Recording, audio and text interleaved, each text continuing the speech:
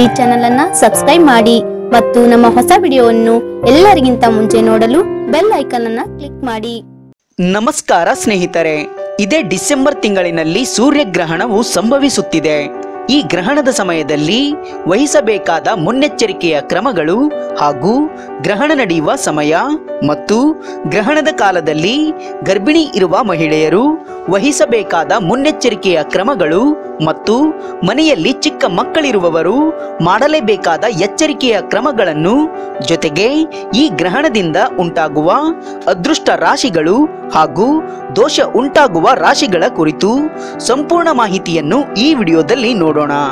ಬನ್ನಿ 2019 ಡಿಸೆಂಬರ್ ತಿಂಗಳಿನಲ್ಲಿ ನಡೆಯುವ ಈ ಗ್ರಹಣವನ್ನು ಕಂಕಣ ಸೂರ್ಯಗ್ರಹಣ ಅಥವಾ ವಾರ್ಷಿಕ ಸೂರ್ಯಗ್ರಹಣ ಎಂದು ಕೂಡ ಕರೆಯುತ್ತಾರೆ।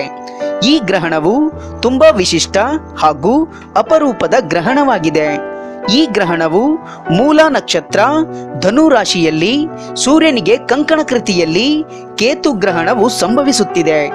ಈ ಗ್ರಹಣದ ಕಾಲದಲ್ಲಿ ತೆಗೆದುಕೊಳ್ಳಬೇಕಾದ ಮುನ್ನೆಚ್ಚರಿಕೆಯ ಕ್ರಮಗಳು ಅಂದರೆ ಗ್ರಹಣದ ಸ್ಪರ್ಶ ಕಾಲದಲ್ಲಿ ಸ್ನಾನವನ್ನ ಮಾಡಬೇಕು। ಮನೆಯಲ್ಲಿ ನೀವು ಇದ್ದರೆ ದೇವರ ಸ್ತೋತ್ರಗಳನ್ನು ಪಠಣೆ ಮಾಡಬೇಕು ಹಾಗೂ ಮನೆಯಲ್ಲಿರುವ ದೇವರಿಗೆ ತುಪ್ಪದ ದೀಪವನ್ನು ಅಥವಾ ಎಣ್ಣೆಯ ದೀಪವನ್ನ ಹಚ್ಚಬೇಕು, ಹಚ್ಚಿ ನಮಸ್ಕರಿಸಬೇಕು।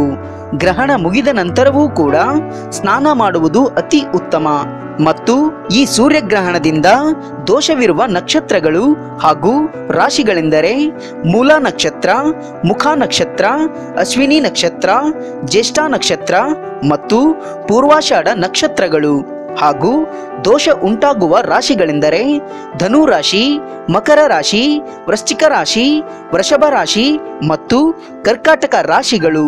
ಈ ರಾಶಿಯವರು ತಮ್ಮ ದೋಷ ಪರಿಹಾರಕ್ಕಾಗಿ ಈಶ್ವರ ದೇವಾಲಯಕ್ಕೆ ದೀಪ ಹಚ್ಚಲು ಎಣ್ಣೆಯನ್ನ ನೀಡಬೇಕು। ದೇವರಿಗೆ 21 ಸಲ ಪ್ರದಕ್ಷಿಣೆಯನ್ನ ಹಾಕಬೇಕು। ಯಾವುದಾದರೂ ಬ್ರಾಹ್ಮಣರಿಗೆ 5 ರೀತಿಯ ದವಸ ಧಾನ್ಯಗಳನ್ನು ದಾನ ಮಾಡಬೇಕು ಹಾಗೂ ಗರ್ಭಿಣಿ ಇರುವ ಮಹಿಳೆಯರು ಗ್ರಹಣದ ಸಮಯದಲ್ಲಿ ಮನೆಯಿಂದ ಆಚೆ ಬರಬಾರದು। ಸಂಪೂರ್ಣವಾಗಿ ನೆರಳಿನಲ್ಲಿ ವಿಶ್ರಾಂತಿಯನ್ನು ಪಡೆಯಬೇಕು ಹಾಗೂ ಗೋಮಾತೆಗೆ ಆಹಾರವನ್ನ ನೀಡಬೇಕು ಹಾಗೂ ಮನೆಯಲ್ಲಿ ಚಿಕ್ಕ ಮಕ್ಕಳಿದ್ದರೆ ಗ್ರಹಣದ ಸಮಯದಲ್ಲಿ ಅಕ್ಷರ ಬರವಣಿಗೆಯನ್ನ ಮಾಡಿಸಬೇಕು। ಇನ್ನು ಈ ಸೂರ್ಯಗ್ರಹಣದ ಸಂದರ್ಭದಲ್ಲಿ ಸೂರ್ಯನ ಕಿರಣಗಳನ್ನು ಚಿಕ್ಕ ಮಕ್ಕಳ ಮೈ ಮೇಲೆ ಬೀಳದಂತೆ ನೋಡಿಕೊಳ್ಳುವುದು ಅತ್ಯಗತ್ಯ। ಇನ್ನು ಈ ಸೂರ್ಯಗ್ರಹಣವು ಇದೇ ಡಿಸೆಂಬರ್ 26ನೇ ತಾರೀಕು ಬೆಳಗಿನ ಜಾವ 8:05 ಆರಂಭವಾಗಿ 11:04 ಮುಕ್ತಾಯವಾಗುತ್ತದೆ। ಗ್ರಹಣದ ಮಧ್ಯಕಾಲ ಅಂದರೆ 9:26 ಸೂರ್ಯನು ಸಂಪೂರ್ಣವಾಗಿ ಆವೃತ್ತನಾಗಿರುತ್ತಾನೆ। ಇದೇ ರೀತಿಯಾಗಿ ಈ ಕಂಕಣ ಸೂರ್ಯಗ್ರಹಣವು 1748ನೇ ಇಸ್ವಿಯಲ್ಲಿ ಈ ಹಿಂದೆ ನಡೆದು ಹೋಗಿತ್ತು। ಈ ಗ್ರಹಣದ ಕಾಲದಲ್ಲಿ ಯಾರು ಕೂಡ ಆಹಾರ ಸೇವನೆ ಮಾಡಬಾರದು ಮತ್ತು ಇಂತಹ ಕಂಕಣ ಸೂರ್ಯಗ್ರಹಣವು ಮುಂದಿನ ಅಂದರೆ 2064ನೇ ಇಸ್ವಿಯಲ್ಲಿ ಮತ್ತೆ ಸಂಭವಿಸುತ್ತದೆ। ಹಾಗಾಗಿ ನಿಮ್ಮ ಜೀವನದ ಯಾವುದೇ ಸಮಸ್ಯೆಗಳಿಗೆ ತಕ್ಷಣ ಪರಿಹಾರಕ್ಕಾಗಿ ಕೆಳಗಡೆ ಕಾಣುವ ಗುರುಜಿಯವರ ನಂಬರ್ಗೆ ಈಗಲೇ ಕರೆ ಮಾಡಿ ನಿಮ್ಮ ಸಮಸ್ಯೆಯಿಂದ ಮುಕ್ತರಾಗಿ।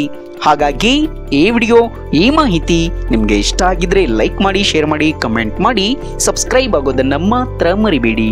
Thank you for watching.